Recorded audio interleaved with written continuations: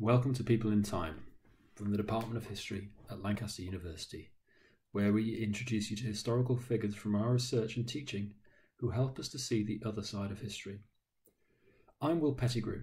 I'm an historian of global Britain at Lancaster, and I'd like to introduce you to a man whose story connects the three regions of the transatlantic trade in enslaved human beings, and introduces us to the role of freedom in developing and then abolishing that trade.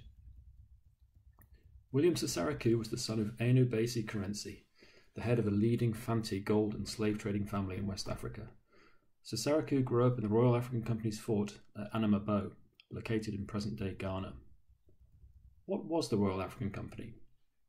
Founded in 1672 as a joint venture between the Duke of York, King Charles II's brother, and the future King James II, and leading London merchants, the company had a monopoly over all English trade with West Africa.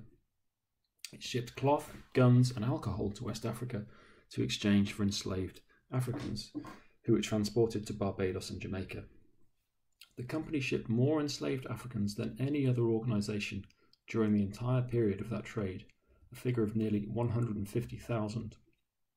Although the company did not ship many enslaved people to mainland North America, this figure amounts to about half of all the slaves transported from Africa to what is now the United States of America. To cement its commercial relationship with Sessarakoo's father, the company arranged for William to travel to England to be educated. Sessarakoo, however, was tricked and sold into slavery in Barbados by an independent slave trader in 1744. These free trading slave traders were frustrated by the Royal African Company's monopoly. In the late 17th century, they had formed a lobby to persuade the courts and Parliament to deregulate the company's monopoly, claiming that the right to trade in enslaved Africans was a cherished English liberty. By 1712, the company's monopoly had been destroyed as free traders sent their own ships in increasing numbers to West Africa. The result was a trebling in the numbers of enslaved Africans transported to the Caribbean, and across the entire period of the slave trade, an additional 1.5 million Africans enslaved. Again, mindful of its business connections with his father, the Royal African Company arranged to have Sessarakoo freed and brought him to London, where his presence attracted great interest amongst fashionable society. Sessarakoo dined with the nobility, met the royal family, and marvelled at the theatre in Covent Garden, while Londoners in turn marvelled at him, labelling him as an African prince. The Royal African Company used Sessarakoo's status to amplify their own royal associations.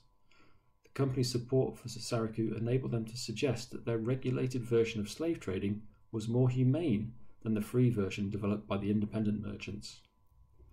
The Royal African Company continued to operate through to the 1750s. It maintained forts along the West African coast and unsuccessfully tried to establish plantations and mine for gold in the region. In the 1730s and 40s, it began to suggest that it upheld the interests of African peoples, nurturing the public's growing unease with the brutalities of the slave trade. The company used the story of William Sessarakoo to promote this point of view. Wound up in 1752, the company's belief that the evils of the slave trade derived from the ending of its monopoly influenced the politics of abolition, by demonstrating that too much freedom in the slave trade had increased its brutality.